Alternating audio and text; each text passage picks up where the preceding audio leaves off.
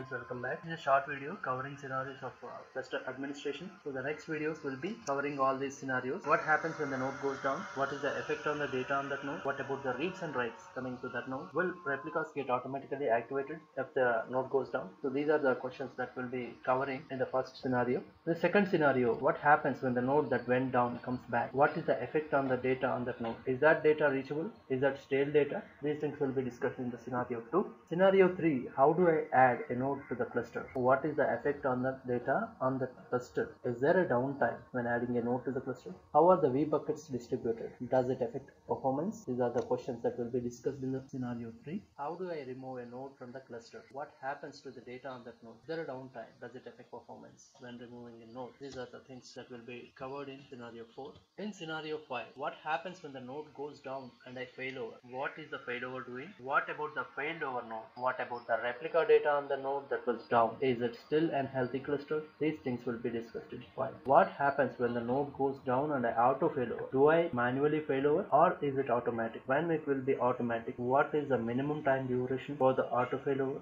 Those things will be covered. In what cases Couchbase will not automatically failover? What are the constraints that will stop auto failover? That will be discussed. Can I auto failover multiple nodes or groups? If yes, how to define that maximum limit will be covered in scenario 6. What if the node goes down, you auto failover or failover, and then the node comes up? Is the data stale? What are the ways to recover? Which one do I choose? These things will be covered in scenario 7. Can I handle rack level failures? What are Couchbase server groups? These things will be covered in scenario 8. The next videos will be covering each and every scenario of cluster administration.